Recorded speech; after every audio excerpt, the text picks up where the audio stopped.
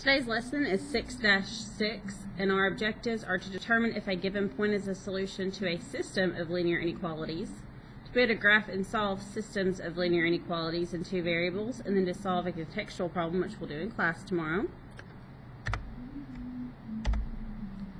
A system of linear inequalities is a set of two or more linear inequalities containing two or more variables. So this is my system of linear inequalities, and we looked at these yesterday, but we only looked at one. So basically we're just going to look at two of them on the same graph today. A system, again, means two or more, so this would be a system of linear inequalities. Inequalities because they have the inequality symbol.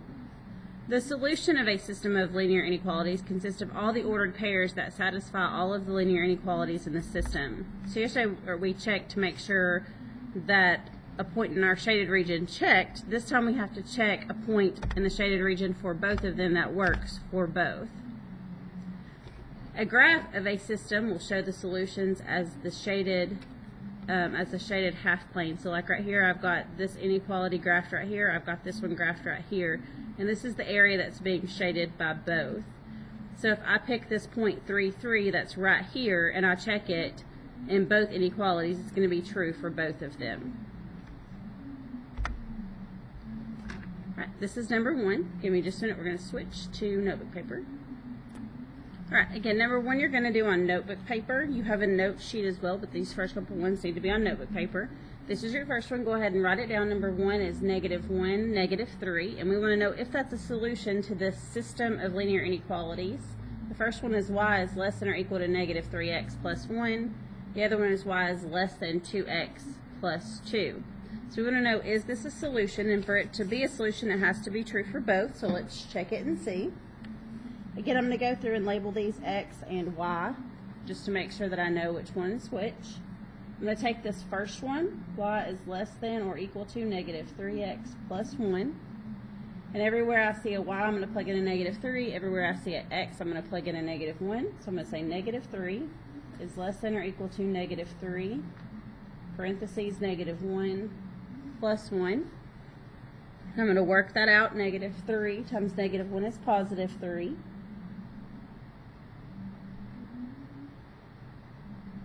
And then 3 plus 3 is 4. So I'll just keep bringing down my -3 here. So -3 is less than or equal to 3 plus 1. -3 is less than or equal to 4.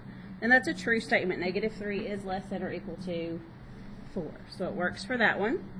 Now we have to check to make sure it works for the other one. So I've got y is less than 2x plus 2.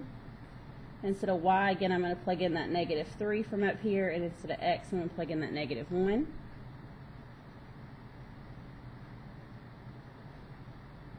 So I have -3 is less than, I don't have anything to work out on this side, so I just bring that down.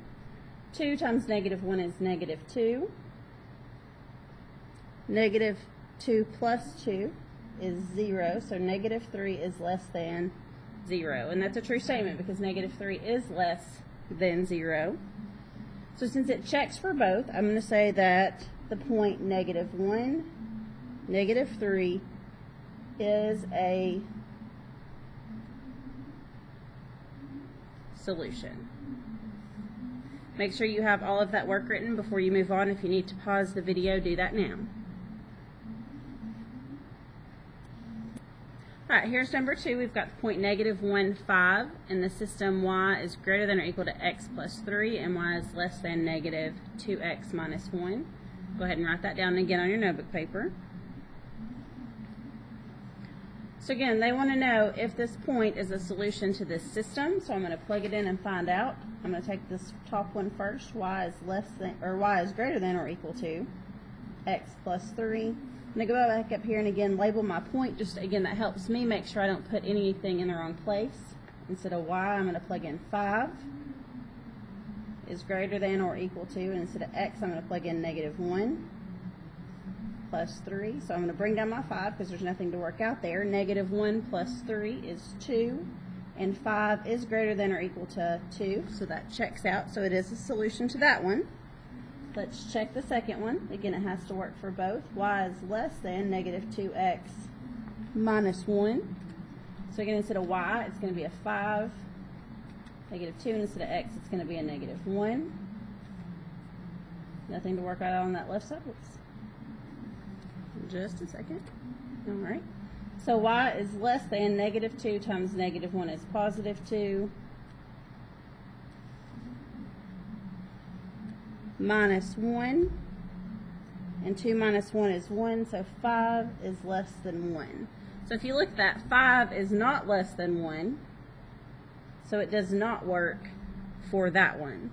So it has to work for both. So since it does not work for this one, and that did not make a true statement, we're going to say that -1, 5 is not a solution.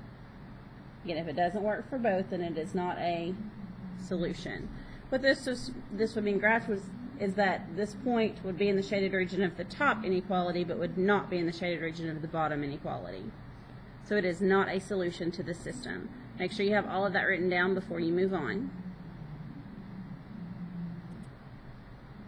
All right, so there's our first objective. We should be able to determine if a given point is a solution to a system of linear inequalities. Now we're going to go on to graphing and to graph and solve systems.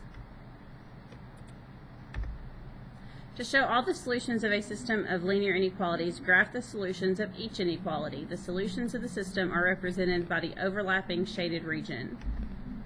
Below are examples in your book, so you don't need to write those down. If we look at these two lines, this one is being shaded below, and this one's being shaded below, so the area that's being shaded by both is right here. Same thing here, I've got 2 points, and again, this point right here would be a solution because it's in the region that's being shaded by both of them. This one, here I've got this line graphed and this one graphed, and this is the area that's being shaded by both because this one is shaded above and this one is shaded below. So this point over here would not be a solution. It's being shaded by one of them but not both of them. All right, here's number 3. All right, go ahead and write the actual system on your notebook paper, and then I'm going to have my notes handout for my graph that's already there handy as well. Now this first one, we need to look at each one of these. This one's y is less than or equal to 3. This is one of those ones where there's a y and no x. If there's a y and no x, that tells me that I'm going to need a table.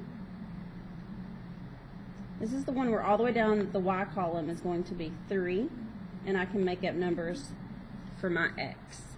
So that's how I'm going to graph that top one. Again, that's if there's a y and no x. So I'm just going to go through and plot these points. So -1, 3 would be left 1 and up 1, 2, 3. And then 0, 3 would be nowhere left or right but up 3. And then 1, 3 would be right 1 and up 3. So there's that line. So now I'm going to look, it's got that extra mark, so I know it's going to be a solid line. I'm going to draw my solid line. Now this time, this is kind of where this gets a little bit different from what we're used to. Before we were shading, going ahead and shading right here. Since it's a system, we don't want to shade until we figure out what's the area being shaded by both. So all I'm going to do is look and say, okay, that's less than, so it's going to be shaded below. So I'm just going to draw some arrows showing that it's going to be shaded below. I'm not actually going to shade it here. I'm just going to draw me some arrows so that I see that it's being shaded below. Now we're going to graph this second one right here. And this one actually is in y equals mx plus b. It has a y and an x here. But I'm going to go through and I'm going to say negative, and I'm going to put a 1 in front of that x plus 5 because I need to be able to see what my slope is here. And if there's no bottom part of your fraction, you can always say over 1. So now I know that I'm going to start at 5 and I'm going to rise -1 and run 1. So now I'm ready to graph this one. So I'm going to start with that 5 just like we've been doing when we graph. So I'm going to go up 1, 2, 3, 4, 5. And I'm going to put a dot. Then my rise is -1, and again I always like to put that negative on top. That tells me to go down 1. And if I do that, the 1 on the bottom is positive, so I'm going to go right 1. I'm going to go down 1 and right 1 a couple more times just to get a couple extra points there.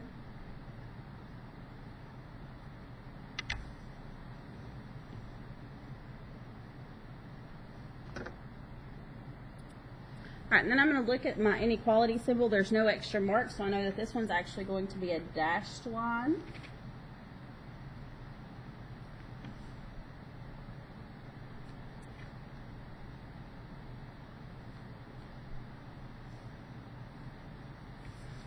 So I made that one a dashed line. So then I'm going to look, it's greater than, so it's going to be shaded above. So again, I'm going to draw arrows going above. I'm not going to shade until I find out what the area that's shaded by both. So there's my graph. Let's get that over a little bit so you can see a little bit more of that. Alright, now we got to figure out which area is being shaded by both here. If I look at this one, I've got arrows going this way, but no arrows going up for this section. Here I don't have arrows going from this line or this one. In this area right here, I have arrows going down, but no arrows going down right here. If I look at this little area, I've got arrows going down and an arrow going up. So this is my area that's being shaded by both. So I'm going to go ahead and shade in that area that has arrows on both. And that's the area where my solutions are because it's being shaded by both of them.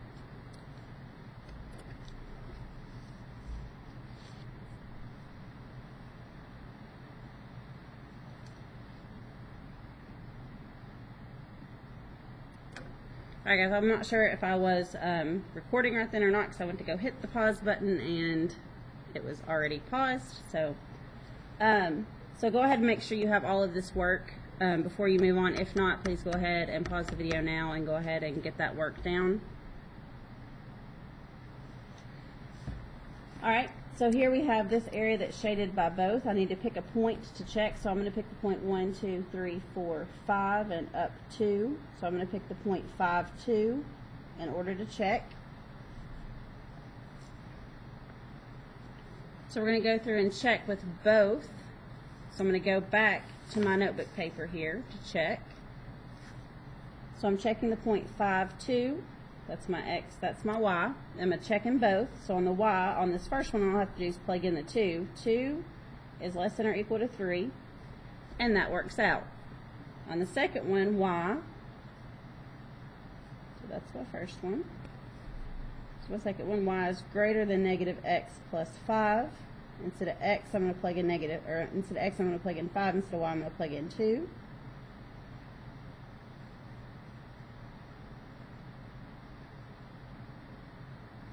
So I have negative 5 because of the negative out front there, plus 5. That gives me 0, and 2 is greater than 0. So that one works out as well. So we did our shading correctly because our point that we picked that was in our shade region worked out for both. Make sure you have the work, the graph, and the check written before you move on. Alright, go ahead and write down number 4. It says X is greater than negative 4 is one of my inequalities. The other one is Y is less than negative 3 over 5X minus 2.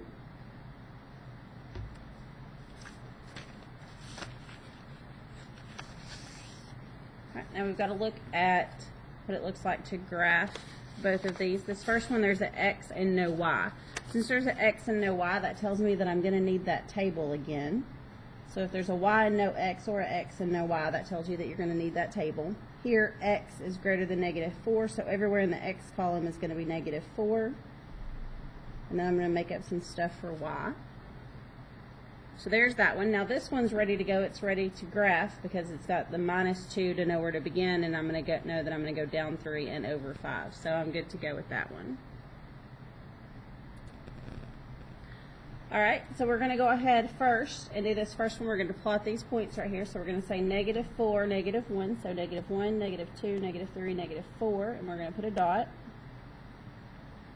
And so then we're going to go down negative 1. So right here, so this is negative 4, negative 1, negative 4, 0. And then negative 4 and 1 goes right here. There's no extra mark on this one, so it's going to be a dashed line. It's going to be a vertical line. Alright, and it is greater than.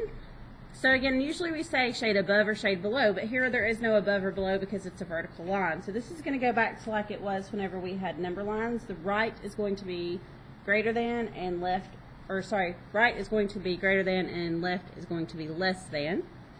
So since this one is greater than, we're going to shade to the right. So again, I'm just going to draw arrows. I'm not actually going to shade just yet. Show that this one should be shaded to the right. Now I'm going to graph this second one. I'm going to start at negative 2 on the y-axis. 1, negative 1, negative 2. So right there. Again, I always like my negative to go on the top. That tells me to go down 3. 1, 2, 3. The positive on the bottom tells me to go over 5. 1, 2, 3, 4, 5. And now I can go the other way, so I can go 1, 2, 3 up, and 1, 2, 3, 4, 5 this way. Again, this one doesn't have the extra mark either, so it's also going to be a dashed line.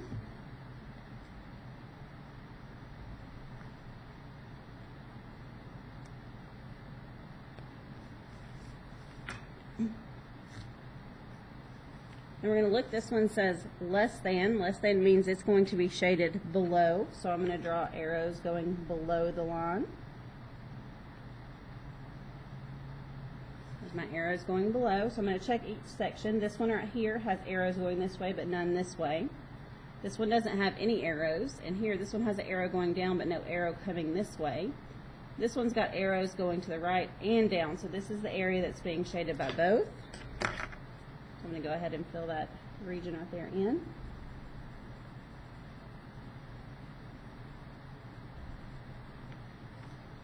There we go. So everywhere in the shaded region is a solution to my system because it will work for both of them. I'm going to pick a point to check. I'm going to pick the point 0, negative 4. Negative 1, negative 2, negative 3, negative 4. So I'm going to pick this point 0, negative 4 to check.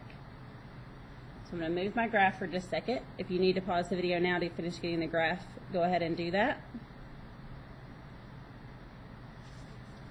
Alright, so I've picked the point 0, negative 4 in order to check.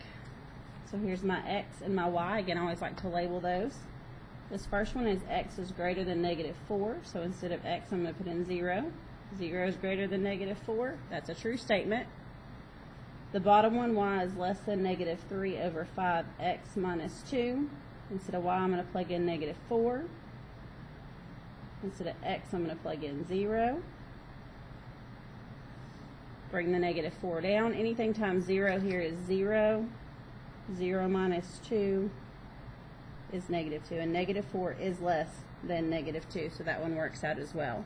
Please make sure that you have the work, the graph, and the check down before you move on. All right, go ahead and get down number 5. Your first inequality is 3x minus 2y is greater than or equal to 2. And your second one is y is less than 4x. So the first thing we have to do is make sure that both of these are solved for y, because we can't graph the line unless we have it in slope-intercept form.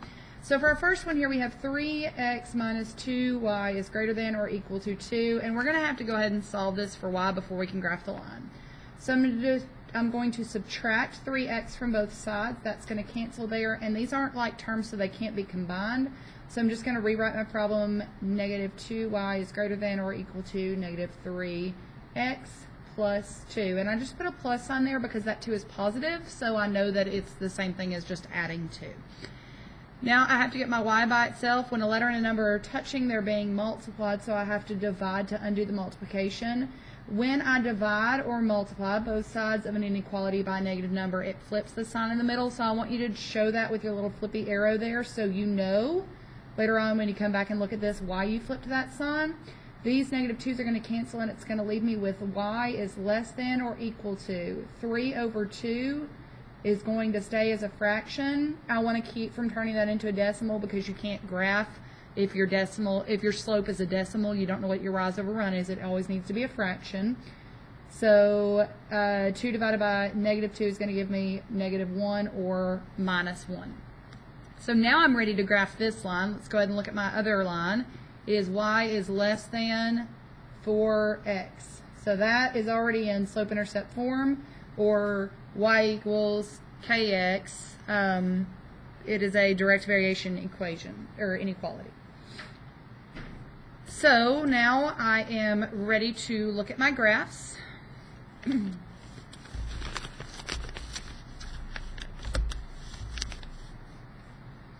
And for number 5 on my graph sheet, I'm going to go ahead and graph my first line, which is y is less than or equal to 3 over 2x minus 1. So my b, or my begin, is the negative 1 on the y-axis. So I'm going to go ahead and make my point there. And then my slope is 3 over 2. So I'm going to rise 3, run 2. I can come back down here and go down 3 and back 2. There is an extra mark underneath my inequality sign. So I can go ahead and make my line a solid line. It is going to be a solid line.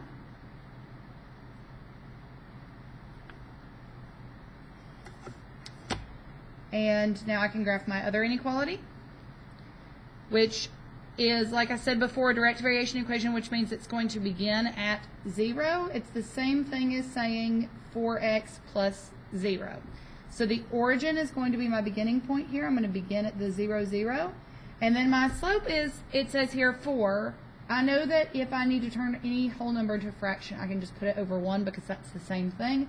So that just means I'm going to rise 4, run 1. 1, 2, 3, 4, 1. And again, I can come 1, 2, 3, 4, 1. All right. This line is going to be dashed. But before I draw it in, I'm going to go back and draw my arrows on my first line to see which way I'm going to be shading it. It came out to be y is less than 3 over 2 minus 1. So I'm going to draw my arrows. I'm not going to shade yet, but I'm going to draw my arrows this way because this line will be shaded this way. And then I'm going to go ahead and draw a dash line for the next one. Again, it's dashed because there is no extra mark underneath my inequality sign. Now this one is y is less than as well, so it's going to be shaded this way.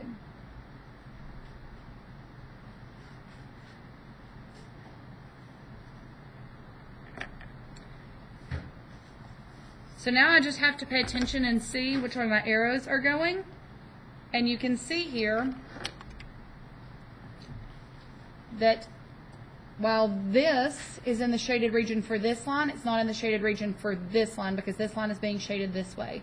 So I have to come to the point where the two shaded regions are actually overlapping.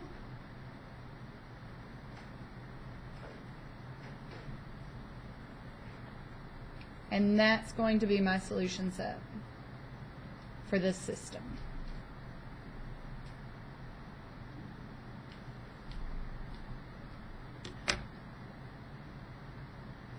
So now I'm going to pick a point in this solution set and I'm going to check with it. So let's say 2, negative 1. 1, 2, negative 1. This is going to be my point. I'm going to check with 2, comma, negative 1. All right. So make sure that you have that graph down and you have it shaded. Again, you're shading with pencil probably, and that's no big deal. Just make sure you have it shaded. You can see what's shaded and mark the point that we're going to check with, and then when you're ready, you can hit play and go ahead and move on and look at the check.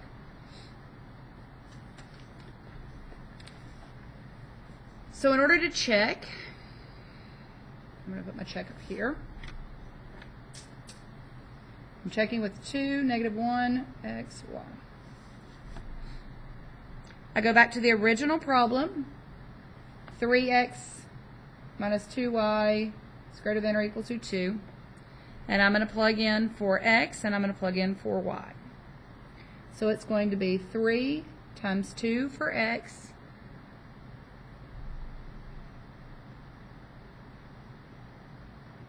minus 2 times negative 1 for y is greater than or equal to 2. And then I'm going to multiply this out. 3 times 2 is going to give me 6. Negative 2 times negative 1 is going to give me positive 2. It's greater than or equal to 2. 6 plus 2 is 8. And 8 is greater than or equal to 2. So that one checks out. Now this one is y is less than 4x. I'm going to plug in a negative 1 for y. I'm going to plug in a 2 for x. 4 times 2 is 8. Negative 1 is less than 8. That one also checks out. Make sure that you have all the work, the check, and the graph written down before you move on. You can pause or rewind the video now if you need to.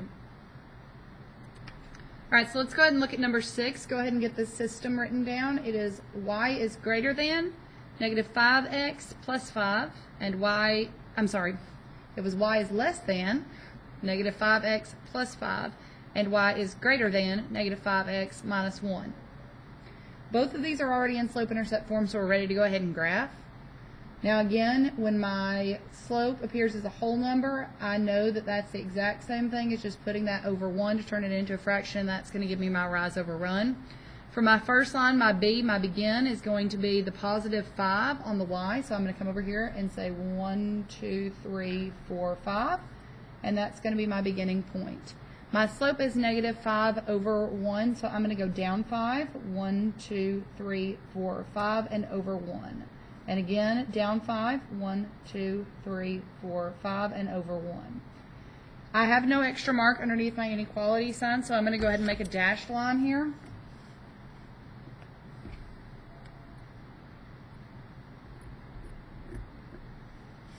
And I'm going to go ahead and check and see which way this line is going to be shaded. Because it is less than, it is going to be shaded below. So I'm going to be shading this way. Alright, for my next line, my beginning point is going to be at the negative 1 on the y. So I'm going to make my point here. And my slope, again, is going to be negative 5 over 1. So I'm going to go down 5. 1, 2, 3, 4, 5 over 1. And then I can go up 5. 1, 2, 3, 4, 5, and back 1. Now I'm going to go ahead and draw this line. Again, there is no extra mark underneath my inequality sign, so I'm going to make a dashed line.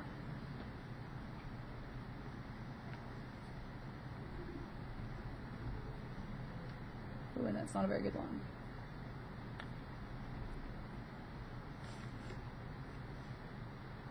All right, try to straighten that up a little bit. Now I'm going to look and see which way this line is going to be shaded, and it is greater than, so I'm going to be shading it this way. So you may notice that these lines are parallel. They did have the same slope originally, and great job if you noticed that from the get-go. And they are shaded inside. I know it's a little bit messy. It's a little bit hard to tell. But my solution set is going to be this space in between these two lovely lines here.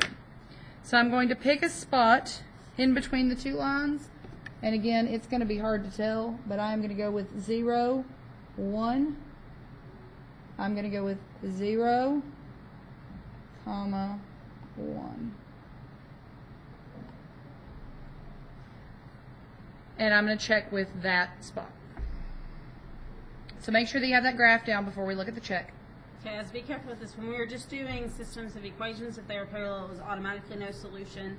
If it's inequalities, it doesn't mean that it's automatically no solution. We still have solutions to these, even though they're parallel. Okay. So my point, again, that I'm checking with is 0, 1, x, y. And I'm going to plug it back into the original equation. So for the first one, it's going to be 1 is less than negative 5 times 0 plus 5.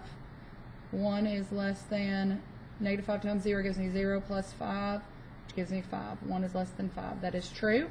And on my second one, I have 1 is greater than negative 5 times 0 minus 1. 1 is greater than negative 5 times 0 gives me 0 minus 1. 1 is greater than negative 1. And that is also true. So that is a solution. Make sure that you have the work and the check written down before you move on. All right, for number 7, go ahead and get the problem written down. It is y is greater than x plus 1 and y is less than or equal to x minus 3. Both of these are already solved for y. They're already in slope-intercept form, and we're ready to go ahead and graph them. So let's go ahead and look at the first one. Real quick, just so we understand when there's nothing in front of the letter, we know there's an understood 1 there. When we need to turn a whole number into a fraction, we make it 1 over 1, or whatever the number is over 1. So let's go ahead and put in a 1 over 1 in front of our x's here so we understand that that is our slope. So for the first one, we're going to begin at the positive 1, and our slope is going to be 1 over 1. So we're going to rise 1, run 1. Rise 1, run 1. Rise 1, run 1. And my first line, there is no extra mark underneath my inequality sign, so it is going to be a dashed line, and it is going to be shaded up because it is greater than. So my first line is dashed, and it is shaded up because it is, again, greater than. Now my second line begins at the negative 3. 1, 2, 3. And my slope is again 1 over 1. So my lines again are going to be parallel. This line is solid because there is an extra mark underneath my inequality sign. And this line is shaded down because it is y is less than. So now I know that we just said you can have a solution with parallel lines here, unlike you could when we were doing equations, because these are inequalities, so there's a shaded region. But if you'll notice here, the shaded region for this line is down here, the shaded region for this line is up here. So the two shaded regions actually never intersect with each other, so there is no solution for this particular problem because there is no point where they intersect. So you're going to write no solution, and you're not going to shade any region of this graph.